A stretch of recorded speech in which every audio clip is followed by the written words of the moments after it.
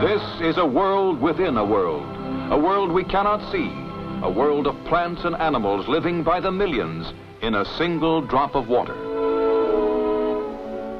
For 40 years, Dr. Roman Vishniak has been exploring through photography the mystery and wonder of this microscopic world. Dr. Vishniak's laboratory, cluttered with cameras, microscopes, and specimens, is a 10 by 12-foot room in his New York City apartment. The 58-year-old scientist and philosopher, who holds doctorates in zoology and medicine, is recognized as the world's foremost photographer of microscopic life. The microscope's magic will make visible an amazing variety of animal and plant life, wholly unlike anything that has ever been seen by the naked eye. Here the doctor adjusts his own intricate lighting system. The microscope, one of 13 used by Dr. Vishniak in his work, is integrated with a motion picture camera especially adapted for filming the infinitely tiny subjects. Magnified up to 6,000 times, all specimens are alive. The doctor believes that only living creatures can be photographed truthfully, making possible an accurate report on their behavior in a natural, free-swimming environment. There in center screen is a flagellate, tiny even under the microscope. Flagellates are believed to be the ancestors of all animal life on Earth, originating more than 2 billion years ago. Dr. Vishniak's carefully controlled lighting system enables him to make remarkable photographs of the interiors of his subjects. Thus, we are able to see here in fascinating and hitherto undreamed of detail the inner organs of the Paramecium bursaria. Here is a Paramecium caudatum, the most common species of protozoa. A form of animal, it cannot, like a plant does, produce its own food. Following the minute animals as they search for their food, Dr. Vishniak must keep them under constant scrutiny, making certain that they do not disappear out of the camera's range. This is a flat worm, one of the doctor's bigger specimens. It measures about 1/30th of an inch and can actually be seen with the naked eye. Still another form of protozoa is this colony of bell-shaped species. Around the opening of each bell are cilia, or hairs, whose feverish activity produces a strong current. Plants and animals floating by are swept into the mouth opening by this current and swallowed up. Thus, through the endless beating of their cilia, these bell-shaped animals cause their food to flow to them. Among Dr. Vishniak's most unusual specimens are these 32 microorganisms which hang together, folding and unfolding much like an accordion. The doctor films his subjects with an amazing third-dimensional effect. The results are masterpieces of beautiful simplicity, all in marked contrast to the flat, ordinary views of specimens immobilized on glass slides.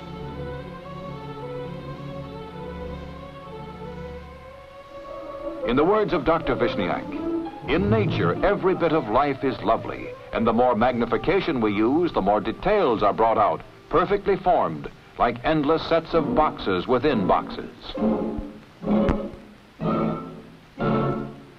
In intricate splendor, this is the desmid, jewel of the pond. The moss animal's weaving tentacles set up water currents that draw in all life around it. The creature takes into its mouth the animals and plants it needs to exist. Other matter is quickly rejected. Like every one of Dr. Vishniak's subjects, the moss animal will be returned alive to the exact spot where the doctor found it. Seizing a speck-sized plant, this aquatic animal gnaws away bacteria as a dog would gnaw away at a bone. Finishing one tasty morsel, it immediately tracks down another. Here is a hydra, member of the same family as the Portuguese man-of-war. Growing halfway down the hydra's side is a bud, for although the hydra is an animal, it reproduces by budding like the plants we know. The growth on the stalk will eventually break off to form another hydra.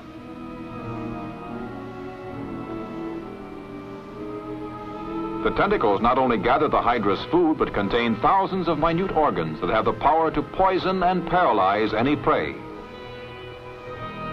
In this unusual close-up, we can see the detailed structure of one of the hydra's tentacles.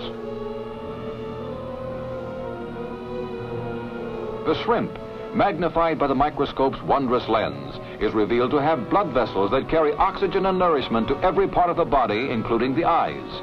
The circulation of the blood is exactly like that in the highest form of animal life. Watch for the movement of the shrimp's eye.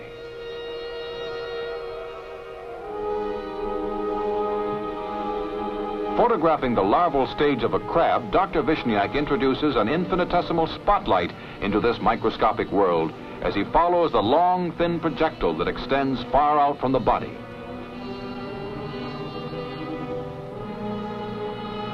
We can see the beating of the heart and the pulsating of the blood as it circulates through another of the crab's projectiles. The circulatory system closely resembles the one found in the human body. The compound eye, which is actually many little eyes, enables the crab to see in many directions at once.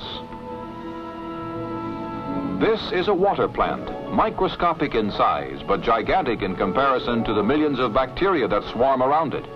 The bacteria feed on the oxygen and other materials given off by the plant. In the economy of God's universe, nothing is wasted.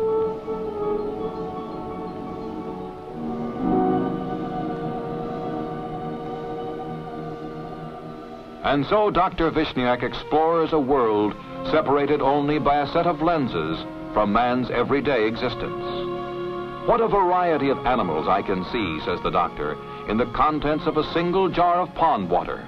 One could take a trip around the world and not see as many kinds of animals or as many thrilling adventures as I see in my laboratory. Dr. Roman Vishniak has devoted a lifetime to the discovery of nature through photography, observing and recording the teeming life of a microscopic world that exists unseen around us.